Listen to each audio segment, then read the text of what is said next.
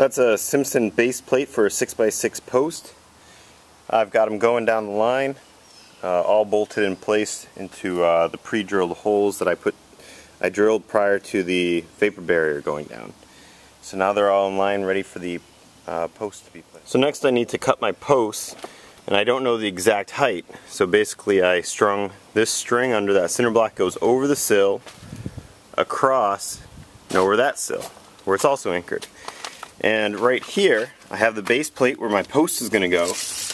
And what I'm doing is basically I'm putting the measuring tape on the plate and then measuring up to the line.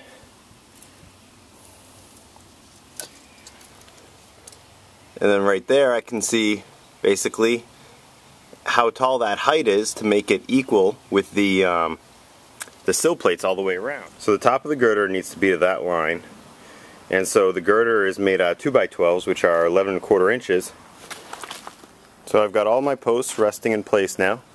They're not yet nailed in, but they're all resting, and I've checked each and every one to make sure that they're all 11¼ inches lower than the string to make room for the 2x12 girder that will be going on.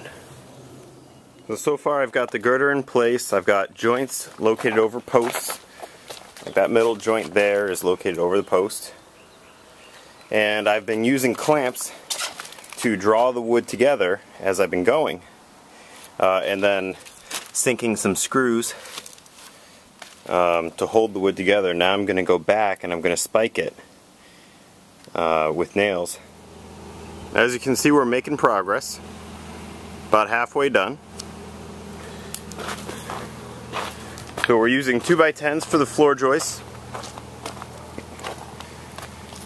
Basically, you know, nailing them in just to keep them standing. Got a bunch of small ones here. Joist hangers. The joist hangers had to be hand nailed in, but then everything else is pneumatic nails. And it's looking pretty good. There's Dad loading up some plywood on top. We're almost done framing the platform. Train's coming.